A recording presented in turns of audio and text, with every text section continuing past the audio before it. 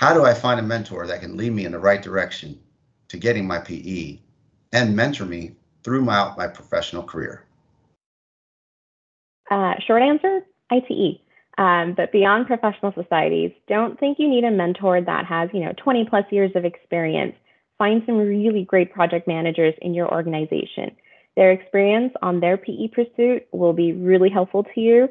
And you can also learn from their management and leadership skills, which will again help you grow in your career. In my experience, mentor relationships build naturally with the people you interact with the most. Sometimes this is pretty restricted as far as who you get to work with on a daily basis is really your working group, a smaller team, whatever department you're in.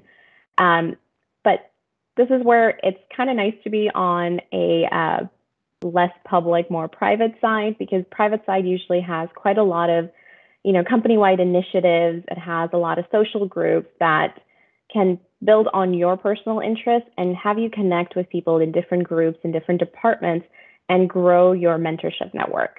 I will say to find a mentor, you got to put in the work. You'll have to be the one scheduling time. You'll have to go into these meetings prepared with questions.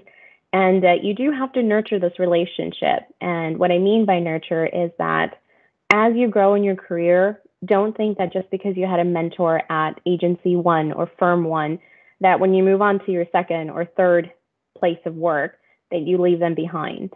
There is a reason you connected with them. There's a reason you built that bond and that relationship.